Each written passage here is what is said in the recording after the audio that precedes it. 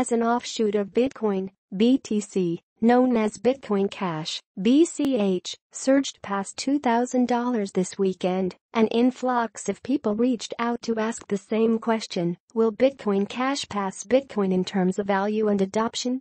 Let's look at the puts and takes of the two to better understand where they differ, my view on each, and why competition between Bitcoin and Bitcoin Cash is a net gain for the industry as a whole.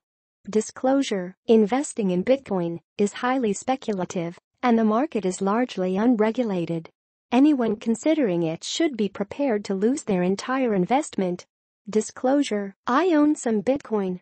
A difference in priorities. At the end of the day, the two are more similar than different, but the major divergence between Bitcoin, BTC, and Bitcoin Cash, BCH, comes down to ranking of priorities. In its current construct, design, and roadmap, the BTC community is focused first on keeping Bitcoin decentralized so that it can remain as a public, permissionless, highly censor-resistant network that anyone in the world can use and build on top of. Fast, cheap payments are a secondary priority. In contrast, the BCH Co.